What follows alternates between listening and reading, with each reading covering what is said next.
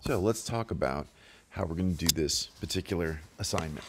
So we all have our pages that were assigned, and so in this case, I'll pretend that I'm doing page 16. So I'm going to come into here. I'm going to put my name in here, my Scoop It page. I'm going to navigate to that particular page. So let's say this is my page. So here we go. So here's the title of this particular post. I'm going to highlight it, jump over here,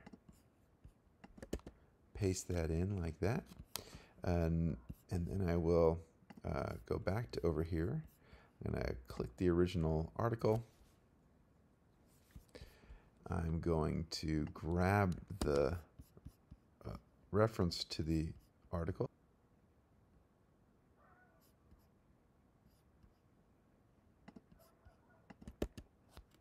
Paste it right there. Put the year in. In this case, it's 2022. This particular one. I was on my page 16. This is me. And then as I scroll over here, I'll find there's a bunch of things, and then I have to say what the publication was. This is Northeastern Global News. So either have to look that up or just type it in. I guess I'll just type it in. So Northeastern Global News. Okay, now I'm going to go and I'm going to skim and read the article. I just read the article. And then I'm going to say, okay, what did this article focus on, right? And so I've read the article, I've looked at where it was referring to. It's talking about sea level rise. This is talking about Florida, and it's generally how communities across Florida are responding. So it's not any one particular ecosystem. It's the whole of the state. So is it a particular ecosystem? Not really. So I'm going to say over here, it's not a particular one.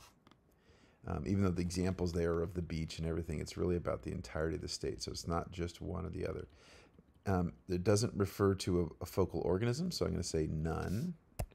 And again, we're using ones wherever I'd put a checkbox here, and wherever I don't have a checkbox or it doesn't apply, I'm going to leave it blank.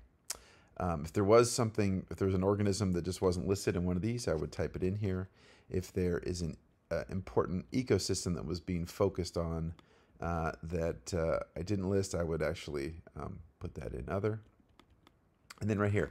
So our core challenges, what did this deal with? Well, this was really about climate change augmenting the intensity of disturbance. So I'm going to say climate change.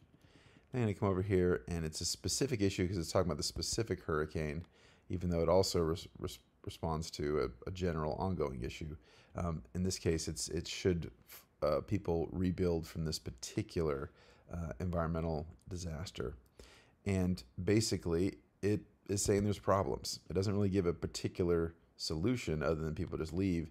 It really focuses on the challenges.